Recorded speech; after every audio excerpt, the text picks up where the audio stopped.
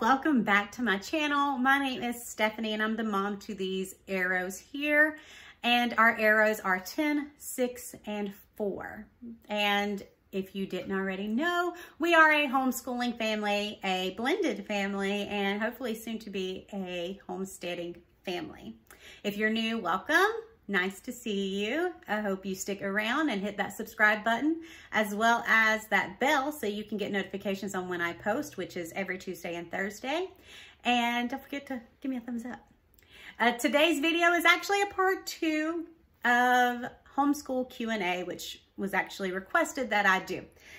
So if you have not seen that, head on over to some previous videos and watch that one. So let's just jump right in because these are a little detailed. Number 18 is where we left off. How do you structure your school year? Breaks, holidays, those things. So we actually school year round, which means I have an entire year, 365 days to fit in 180 days, which is required by my state. Now, I take days off. I give myself grace, which is why we school year round, so that I can have needed breaks sometimes. Now, for Thanksgiving, we usually take a full week off. We take the entire week off because sometimes our schedule differs. Since my husband is a fireman, we're not sure when he'll be off, when we'll be celebrating, and when we'll see family. For Christmas, we usually take the entire month of December off from actual curriculum work. Now, we spend pretty much the entire month of December learning about the birth of Christ. We do learn about just biblical aspect of Christmas, and that's pretty much it. We just enjoy the time together. We make Christmas crafts, we bake together sometimes, just make Christmas decorations, and we just spend a lot of time with family. We have birthdays. We have 3 family birthdays in December, 4 family birthdays in December, 2 friends' birthdays in December, plus Christmas, plus time with family for Christmas. So December is a very busy month for us. So we just don't school during that. And then we have our scheduled vacation time that we take off. And then other than that, we take breaks as needed. If we need to school on a Saturday because we took too many days off that week, we will, or a Sunday. But it's just a loose, structured schedule. We know we need this many days and we will get them done, but we're gonna give ourselves time to also enjoy life along the way. Number 19, how do you determine where your child is level-wise? Are there tests or list of things a child should know at each age? All right, so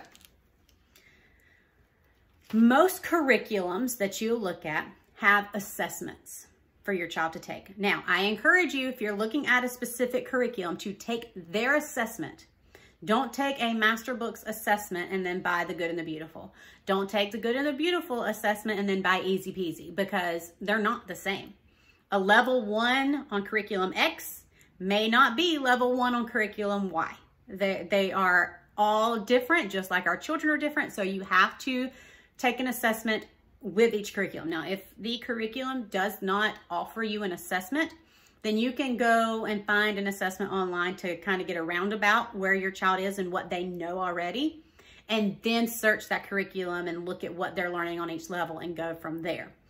Now, when it comes to, let's see, knowing where your child, when it comes to a list of things where your child should be, your child is where your child is. That's just all there is to it. You do not need to compare your child to any other student, any other sibling. You don't need to compare your child to public school standards. Your child knows what they know. Start on the level that they are, and as long as they progress, everything else will fall into place. They will continue to learn as long as you continue to push and allow them to explore and allow them to lead you on what they're interested in, because then they're gonna love the learning. So don't worry about what anyone else says a child should know at this point, and just go on what your child does know and build from there. That is gonna benefit your child best. All right, question number 20. How do you take time for yourself? This person did say currently they love their free time while the kids are in preschool and they're afraid of losing that. So I do leave the kids with dad and go do something that's fun for me. And you can laugh at me, but I love going to Dollar Tree. I just do. So I will go do that once a week, couple of days a month, whatever. Even if I'm not buying anything, I just like to go and browse. And I will take that time and do that. I will schedule something for myself, no matter when it might be, and I will make sure that I do it. My kids do not get to determine if I get to do something for myself. I get to take care of myself just like I'm required to take care of them. So I will just, you know, push that and make sure that it happens. Like I said, I do allow them to visit grandparents, and when they do, I do whatever I want to do during that time to make sure I have it for myself. Again, I let them do independent play. I have sensory bins, little gummy bears. They're plastic bears, but my 4-year-old calls them gummy bears. Let them play with that. Spit everywhere. Let them play with certain things and give myself a break to do whatever it is that I need to do. If I need to do something during the day, I will plan it on when my husband is home so that I can just go and not feel guilty about whatever it is that I need to do. All right, number 21. What are important Georgia requirements? Now, just like I mentioned in the first video, you need to go to the website hslga.org, and look at what your state requires. So for Georgia, you have to file a letter of intent yearly. You have to have a high school diploma. You have to have proof that your child is your child that you're teaching. You cannot teach or homeschool a child that is not yours legally. You can tutor, but you cannot teach. You are required to teach 180 days. You are required to have 4.5 hours of learning time a day. And again, you are required to test at the end of the third grade year, and then every 3 years after that. There are a few more requirements, but those were the basic, you know, you need to know these. But again, go to that website. I'll link it below. And make sure that you are following your state laws, because there are some that are a lot more strict than, say, Georgia's is. All right, the next one. What are some of your favorite and most useful resources? Well, number one is YouTube and Amazon Prime and Netflix, because there are a ton of educational shows that I can teach until I'm blue in the face, but especially my youngest, he needs to see. And so we go to things like when we're learning science, DIY Sci. We can find that on YouTube, Amazon Prime. When they see the experiments happening and they see them in a big way, they learn and retain the information so much more. So that is a huge resource of mine. Homeschool mom groups, love that, especially Christian homeschool mom groups that are like-minded, that are wanting the same things for their kids. That is a huge resource for me, because if I'm feeling down, I can see hope, because I can see some posts on there for children that have grown up, graduated, or are only 16 years old and are published. Like, you can see that if this is what God called you to do, he's going to pull you through it. You're going to do well. Also, just books, like having a lot of books and letting your kids pull books and letting them learn from those books is a huge resource for me. Don't underestimate the high value of just a book. Have a co-op or a weekly get-together with friends that also homeschool. You don't have to do educational things through that, but that is a really good resource, because now you're getting time with another adult. Your children are getting time with other children. They're getting to play, or they're learning together, and you're allowing yourself some time to adjust. And that is it is a good resource. You need that.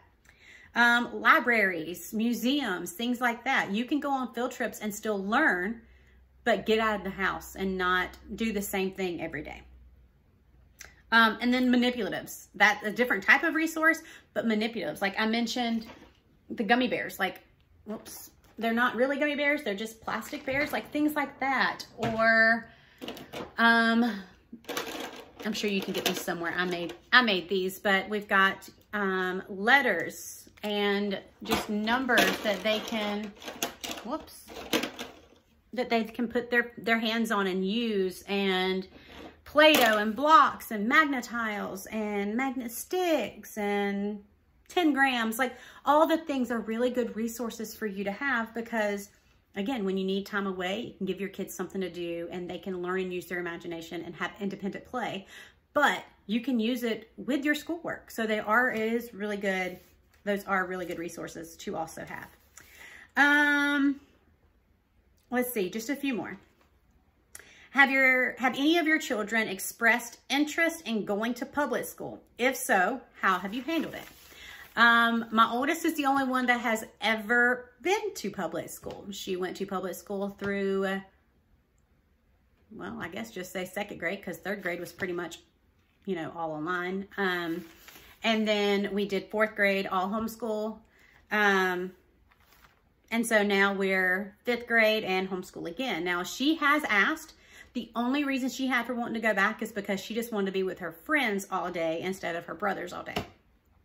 I can understand that, you know. Now, Cayman has asked, but he's only asked because his friends talk about going to school because they rode a bus. And you know, it's different. And the way we handled it is we've explained to them that this is what God has called us to do at this moment.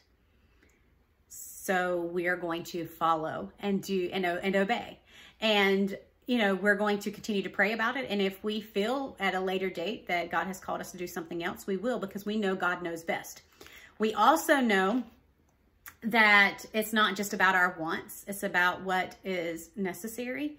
And for Joshua and I, as parents, it is necessary for our children to have a foundation in Christ and to also love learning. And so this is where we're going to start all of those things. And it is what's more important for us than them wanting to do something that other people are doing, because that's not always best. Let's see. What is the hardest part of homeschooling? Not being able to afford every curriculum that I want to try. But no, seriously, it really is choosing which is best, because I am a teacher at heart, so I want it all. But I have to remind myself that I'm not choosing a curriculum for me. I am choosing a curriculum for each individual child. And that may mean I need 3 different curriculums because they're not the same. And that's okay. A curriculum that works for Lana may not work for Cayman, and it may work for Malachi. Or it may not work for any of them after we give it a try. So finding a curriculum that is actually tailored for each individual child, and not what I want because it's pretty or because it's popular or because this other person's using it or because I want to do something that someone else is doing. Finding the curriculum that's perfect or as close to perfect as it can be for each individual child is the hardest thing for me. But that is literally a trial and error. It is research, which you're not always going to be able to find the answer with research. You're going to have to give it a try and see if it works. So that is the #1 hardest thing for me when it comes to homeschooling. All right. And last but not least, was your husband always on board? Well, it was actually his idea. I never, ever, ever, ever, ever thought that I would homeschool because I loved public school. I was a teacher's pet. I knew I wanted to be a teacher when I grew up since I was 5 years old. That has been the only thing I've ever wanted to be besides a mother and a wife. And so I just knew I was always going to teach. Therefore, when my kids got old enough to go to school, they were going to school because I was going to teach. And it was his idea to give it a try. And I am very grateful that he pushed it, not in a difficult way, but he pushed it on me to say, you need to give this a try. This is what's going to be best. We can do all these things. We can do this, and our children can, you know, have a good foundation in the process. If he did not do that, we wouldn't be where we are. And since he did, I'm never looking back. I am one of those people that will sit here and tell you that I plan to homeschool my children until they graduate. He is not on board with that. I'm not saying he's not on board, but he doesn't sure how he feels about that yet. He thinks we may put them in high school, and we'll see when the time comes. But as of right now, I don't see that happening because I don't see things getting any better between now and when they're in high school. But yeah, so he has always been on board, and he still is 100% on board, and he is very supportive and will, just gives me the reins on what curriculum we choose and how we run the school day. He helps and you know, helps individually with the kids as needed. And yeah, it runs really smooth with the routine and the way we have things going now. So yeah, that's it. Those are the questions that I have. Again, if you have any other questions, you can drop them below. And if I have enough questions, I can either do more or I'll just answer them on my Instagram stories or even do a YouTube short since they have those now. But I hope you enjoyed it. If you did, please remember to give me a thumbs up and subscribe to my channel. And don't forget to pop that bell so that you'll know when I do post. Until next time, y'all have a wonderful day and we'll see you then.